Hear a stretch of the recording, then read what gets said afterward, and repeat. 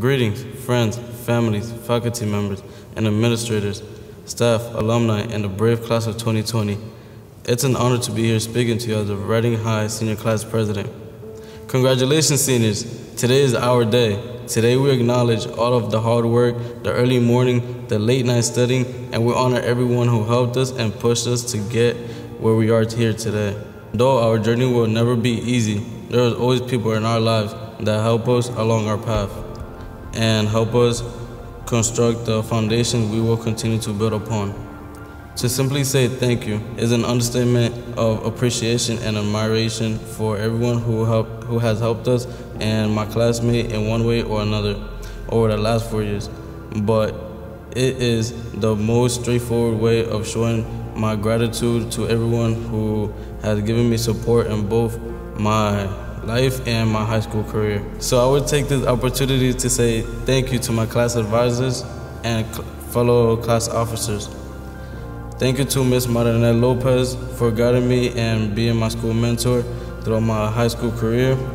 I want to take this moment to give a big special thank you to my #1 fans and biggest supporters for being by my side every step of the way. My mother, my father, Virginia and Cesar Martinez. Mami, papi, gracias y lo amo mucho.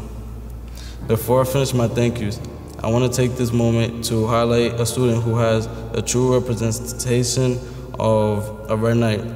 I would like to pay homage to Milo Brown. We know that you're not here with us wearing your cap and gown, but you made a very big impact in our hearts. I still remember the day in middle school when you took my phone at our end of the year trip, and you took a selfie of everyone behind us. That picture is legendary, and I will forever keep it.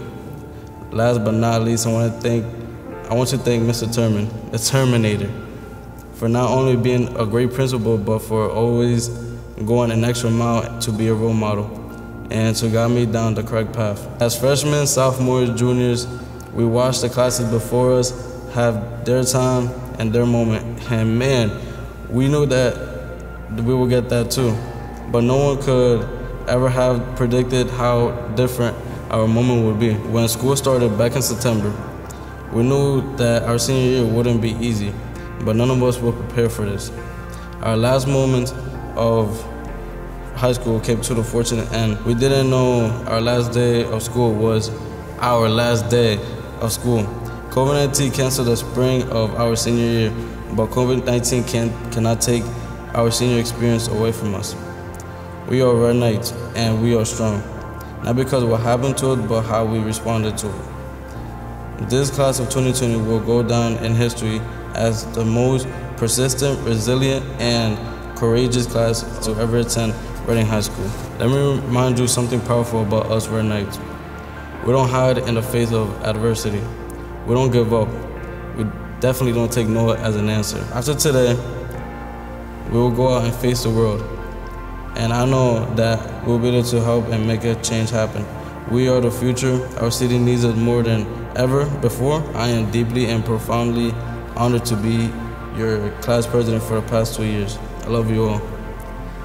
Please keep in touch and don't be afraid to chase your dreams, because we are not only red knights, but we are a strong class of 2020.